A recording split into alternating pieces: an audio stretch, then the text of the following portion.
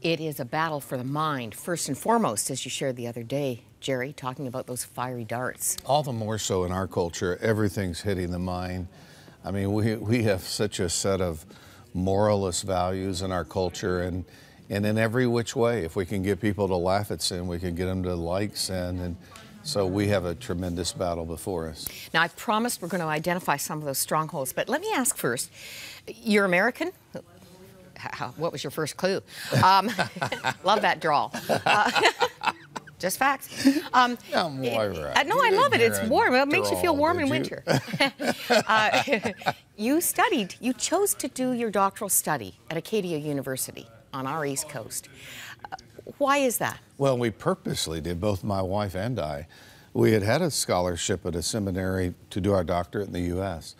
But when we looked at Acadia University, the Divinity College is so solidly evangelical, and I must say, to the credit of Acadia and to that school, it was really kind of head and shoulders above the postgraduate theological training that we had received in the U.S. It's one of the toughest, challenging, rigorous DMins in North America. So 15 times I flew there with my wife, and we both graduated together. Oh, sweet.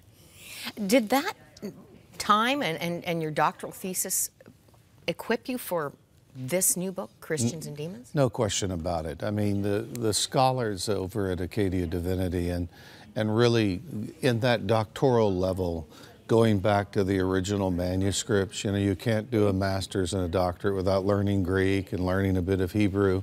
So we take the English text back to the original. Yeah, I've loved the Greek. Well, it's just so important. I mean, you know how in translation we have a tendency to lose the original. And so I'm very, very grateful for that experience and learning maritime culture, how wonderful that is. Indeed. And the mussels are good too. I've tasted it too. Okay, page 74. Do you want to use your book? Yeah, sure. Because I really we've had so many emails, and again, I'm going to take a lot of these questions to Crossroads 360 right after this half hour. Some of you need counseling. Some of you need community. And many of you need more of Christ. But God directs a moving ship. Some of you are stuck, and many of you are just stuck. And Jerry, I want you to take us through detecting demonization. Well, let me switch books with you. I marked it for you. One that actually has some print in it. All right. The demonization is important.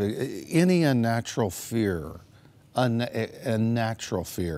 periods of depression, extreme depression. So these are paralyzing. Absolutely. And we would call them demonization. Continual confusion in the mind, an inability to let God's word take root. Obscenities and profanities assaulting the mind, where we're losing all moral sense in our mind. Suicidal and murderous urges to abuse drugs and alcohol. Absolute rebellion to authority. Marital conflict, and I might add kind of a serial drive to adultery, violent urges, violent auditory suggestions, violent visions. You know, what I like voices in the mind? Yeah, and what I like, this is not just my list, but Kurt Koch, the German theologian, Alfred Lecker, Merle Unger. I went through all three of those great legends and really kind of reduced it to the top 10 or 12. The book's crucial because it gets way in depth, far more than we can here. I know it's spooky to people when we talk about demonization. You know who came to my mind today was Patsy Claremont. You would know her well. She's a popular speaker with Women of Faith Ministry.